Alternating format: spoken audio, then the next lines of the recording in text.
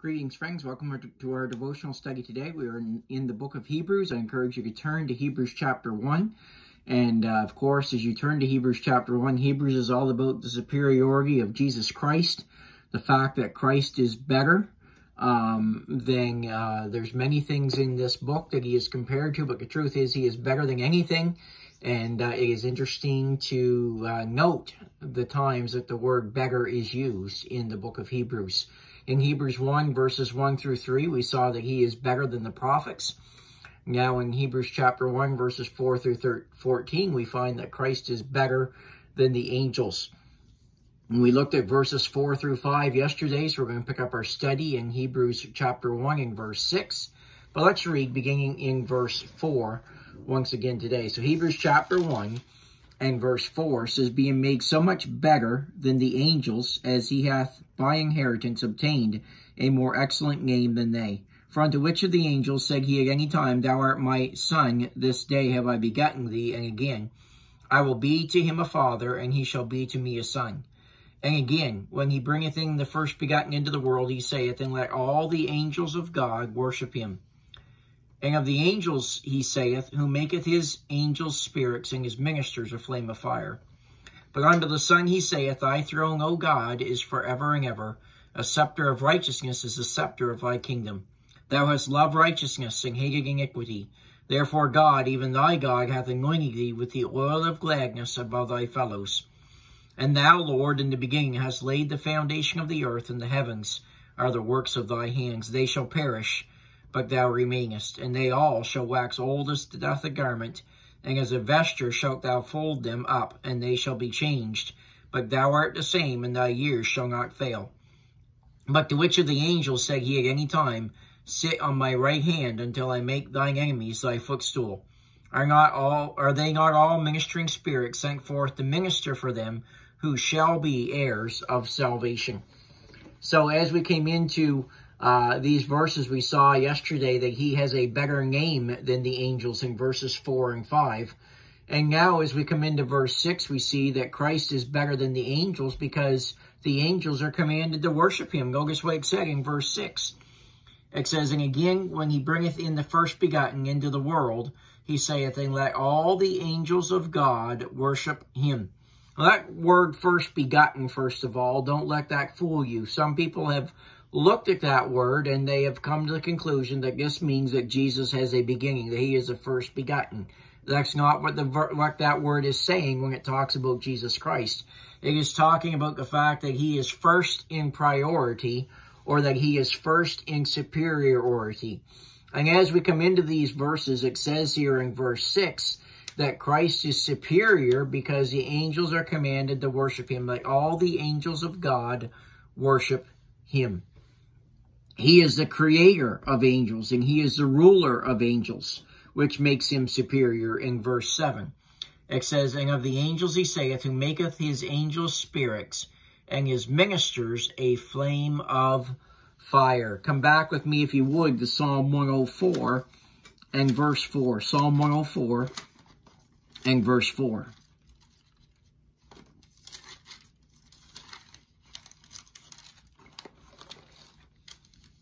It says there, Who maketh his angels spirits, his ministers a flaming fire. So once again, you see that this is a quote from the Old Testament scriptures.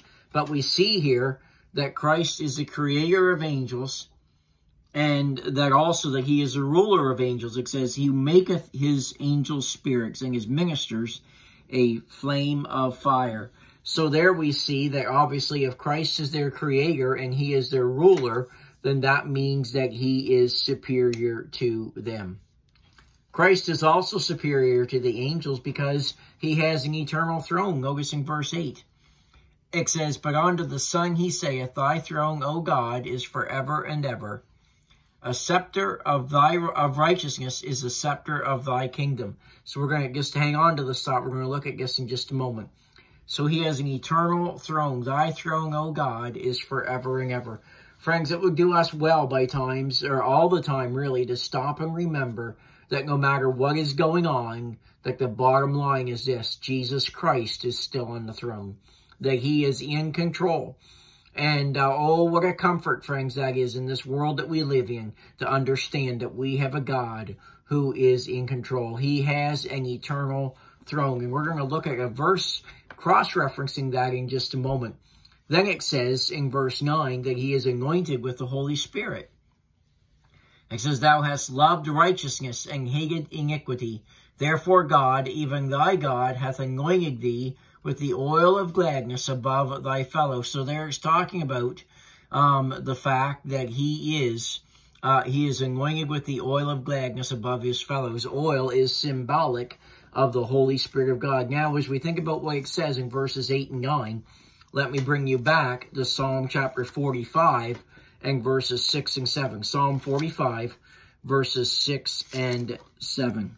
So we've been seeing several reasons today why Christ is better than the angels. And the next day that we are together, we will look at the conclusion of this chapter, and we'll see the conclusion as to why Christ is better than the angels. But while you're turning to Psalm 45, let me remind you what we're looking for here. In Hebrews 1, verses 8 and 9, it says, but unto the Son he saith, thy throne, O God, is forever and ever. A scepter of righteousness is the scepter of thy kingdom. Thou hast loved righteousness and hated iniquity. Therefore God, even thy God, hath anointed thee with the oil of gladness above thy fellows. Now, with that in mind, Psalm 45, verses 6 and 7. Listen very carefully.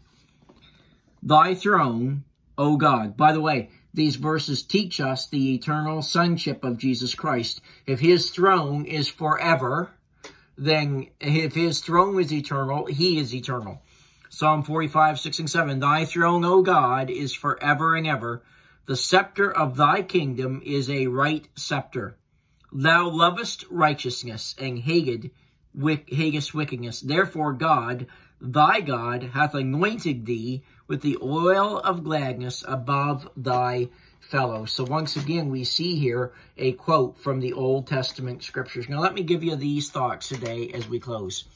Why is Christ better than the angels? Well, in verses 8 and 9, we saw Christ's sovereignty. We saw the fact that he is in control, and that is shown to us because of the fact that it talks about his throne, and that his throne is an eternal throne. So Christ is better than the angels because of his sovereignty. But he's also better because of his deity. Jesus Christ is God. Did you see what it says? He's clearly talking to the Son here. Notice this beautiful verse that talks about the deity of Jesus Christ. That word deity simply means Jesus is God. Now notice what it said in verse 8. But unto the Son, and that word Son is capitalized. There's only one person it can be talking about, and it is the Lord Jesus Christ. Notice this. But unto the Son he saith, thy throne, O God, is forever and ever. Thy throne, O God. So we see there the deity of the Lord Jesus Christ, but we also see his dynasty in that verse. We see how long he's going to be on his throne. It says in verse 8, but unto the Son he saith, thy throne, O God, is forever and ever. He's also superior to the angels because of his authority. Notice, his authority is told us by a scepter of righteousness is the scepter of thy kingdom. That reminds us of the authority of our God. And we can rejoice in the authority of our God. And we need to be reminded, friends, that he has the authority in our lives, that he has the right to tell us how to live. We don't need to listen to, angels don't have that authority, but God has that authority. Jesus Christ has that authority because he is God. And then we see his integrity in verse 9. Thou hast loved righteousness and hated iniquity. Friends, the bottom line is this. As a child of God, it ought to be my desire to love the things that God loves and to hate the things that God hates. There is something wrong with the person who claims to be a Christian, who loves the things that God hates and hates the things that God loves. Friends, we are to be more like the Master, and when that happens, that means that our likes will become more like his likes, and that ought to be our desire in our lives as the people of God. Next day, we will conclude our study on Christ being better than the angels from Hebrews chapter 4, verses 4 through 14. Have a great day.